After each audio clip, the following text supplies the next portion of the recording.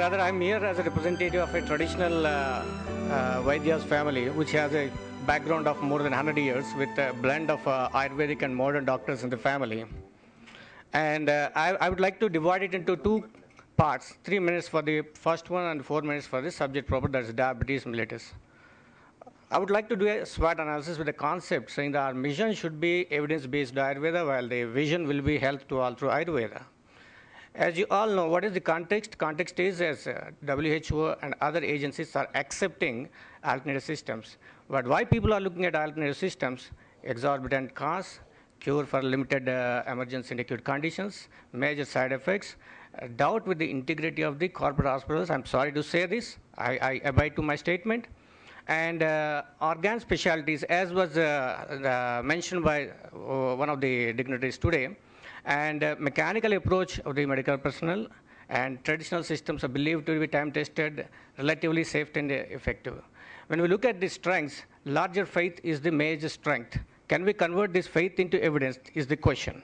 Then relatively safe, cause chronic conditions, the refractive disorders as defined by WHO and ICMR, simple and time-tested and cost-effective. What are the weaknesses? It's not well organized. Standard practices are missing sometimes. Acute conditions are not covered. A lengthy panchakarma procedure and poor presentation in most of the places. When we look at the opportunities, there are plenty, like gray areas in the modern medicine, what we discussed on the refractive disorders and lifestyle disorders. And health tourism is a big segment under which we have to look at the opportunities. 80% of the rural population are still depending upon these systems all over the world. Effective preventive care and global recognition, all are there as the opportunities for us. And the threat, major threat, what I foresee is Magic Remedies Act. Whenever I review this, I remind myself about Charaka, Shishra and Vagbata, who have given several conditions as incurable. Out of all the conditions described in the medical text of Ayurveda, not more than 30% are claimed to be cured. Let us make an underline on this. So Magic Remedies Act was well enforced in those days. And exploitation of the Panchakarma units, this is another big problem where lots of lakhs being charged for simple conditions, which needs to be addressed, otherwise it will be a major threat for the system. Physician-specific practice, the standard practices need to be evolved, no physician referrals, this is another big problem. And insurance coverage as is touched, and corporatization. There is a benefit as well as risk in this corporatization which needs to be addressed. And I would like to skip.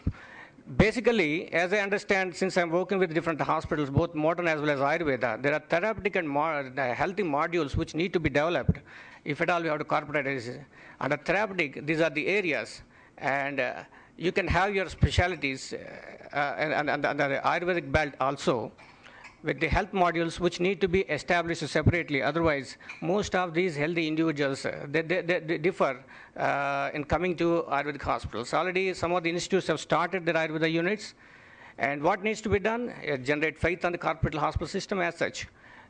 It is in the context of alternative medicines. And encourage the referrals to alternative systems.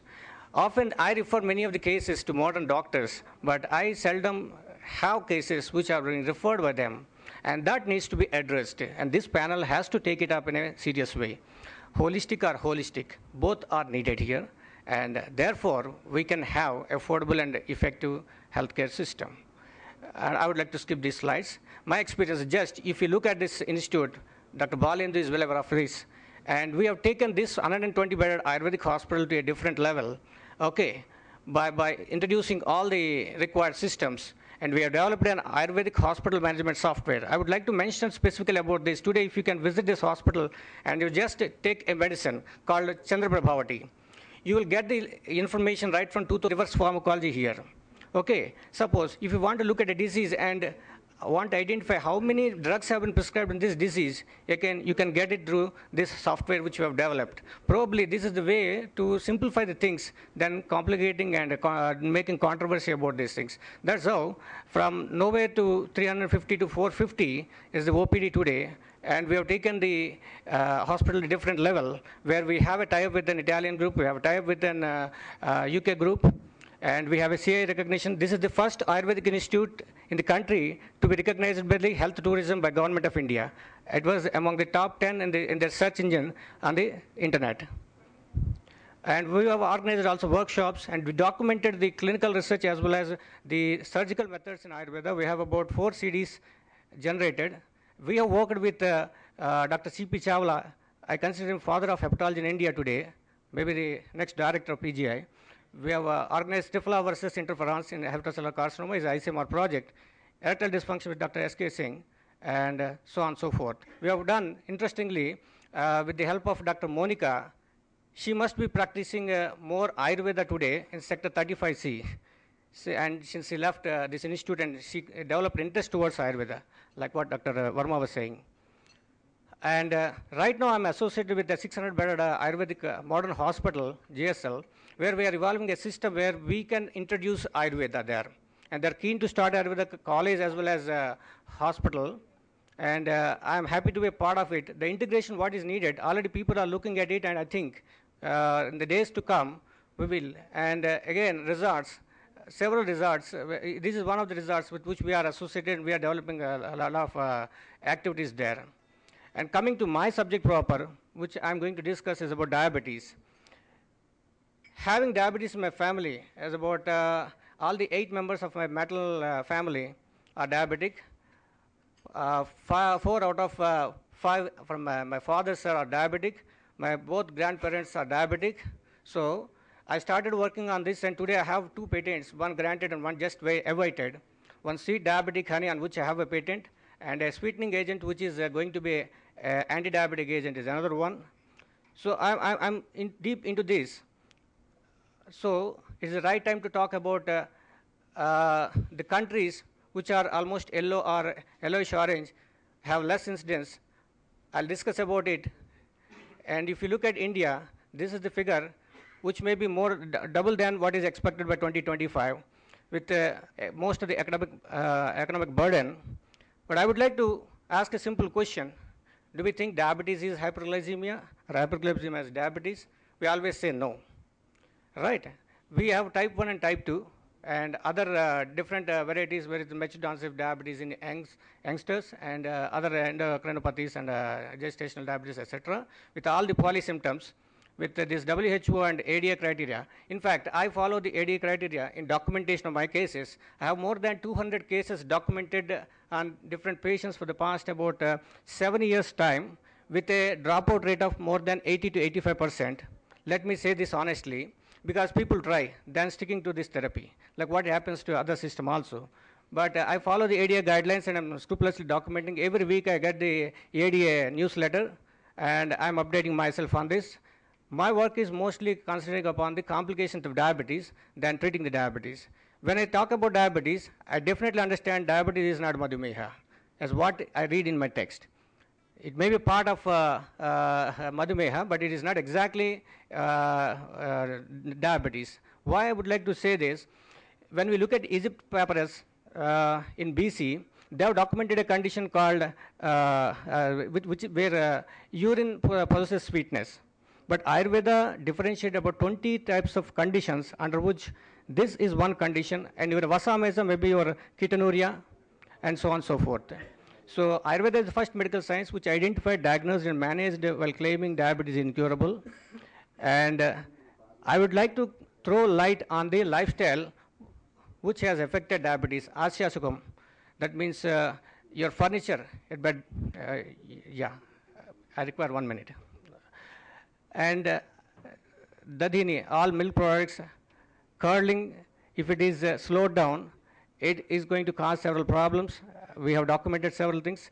Smoked mutton is one of the causative factors of type 1 diabetes, as is reported in Davidson Principles in Practice of Medicine.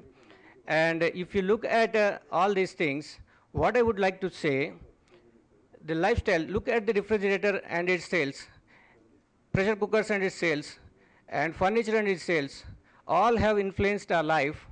And look at the statement. If you look at the yellow-colored countries, the sales of all these things are pretty low. Okay, I don't want to say that we have to sacrifice all these things in our life to reduce this to the minimum to enhance our health. Okay, and like that. But what the observations I have made in my practice, let me share it with you.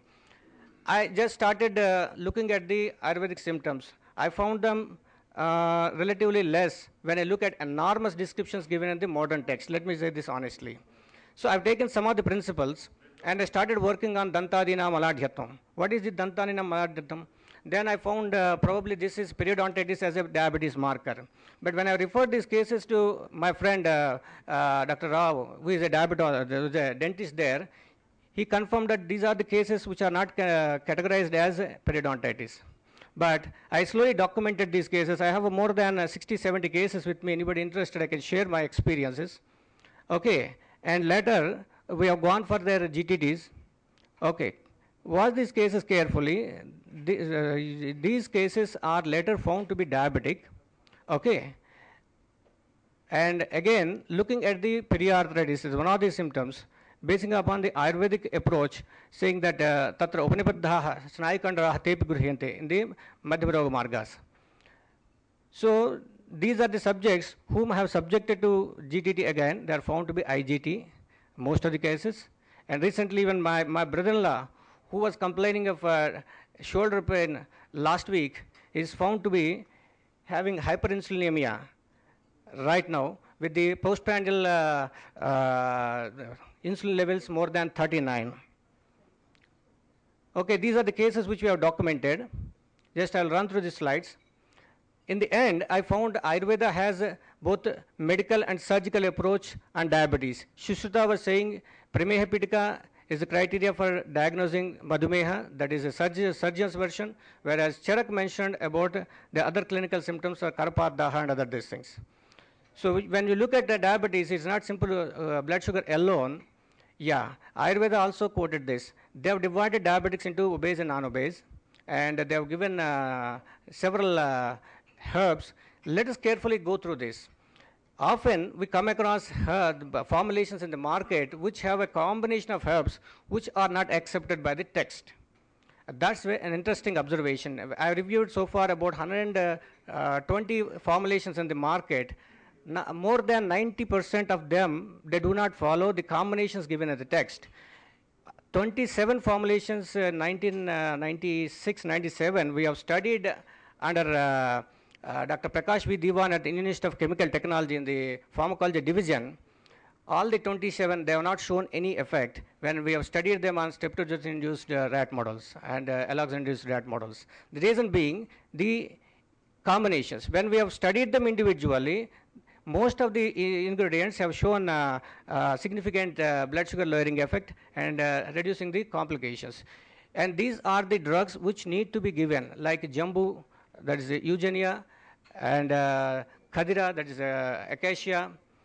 They need to be given to the obese diabetics. Non-obese diabetics, they require Amlaki, Carvelak, that is Mamaria, and this Ajashrungika. Gymnema sylvestri is found to be a major ingredient in many of the formulations, which I totally deny because it has a lot of gymnemic acids, about 23 gymnemic acids, all are highly polar and they affect the combination. If this carefully studied individually, if there is any herb which need to be identified as OHA, need to be identified as OHA, it is Gymnema sylvestri at 27% reduction of plasma glucose levels. And next nearer one is the flower of Vinca rosea. No other Ayurvedic herb will go nearer to even 13-14%. Okay, and Tribulus terrestris, talbotment-like activity, you have coccinia, as was mentioned, and indigenous alpha-glucose inhibitor from Kerala, that is Agonizum or Salacia reticulata, on which you have about 6 patents filed in Japan. Okay. So I'll skip. You have a lot of studies conducted on Ayurvedic herbs in the control of retinopathies, neuropathies, and nephropathies. Again, today I am ready to share at least 30 to 40 cases of grade 1 to grade 3 nephropathies with a combination of Bhumi Amla and Guduchi. Yes, I have this total bunch with me. Anybody interested, I can just hand over the bundle. Please go through, give me a review. How am I going to handle, I write down on my prescription, and the time taken is also informed to the patient, and that's how we are handling these subjects. I've given a lot of data here. If anybody interested can go through this. And with this, I would just like to conclude saying that Trifla is one of the major formulations for management of diabetes. And these are the current trends I've given. And my observation is we have to divide 5 years, 10 years, and beyond 10 years as the criteria. And it is type 2 diabetes which we are to address as add-on therapy and not the type 1. Thank you very much.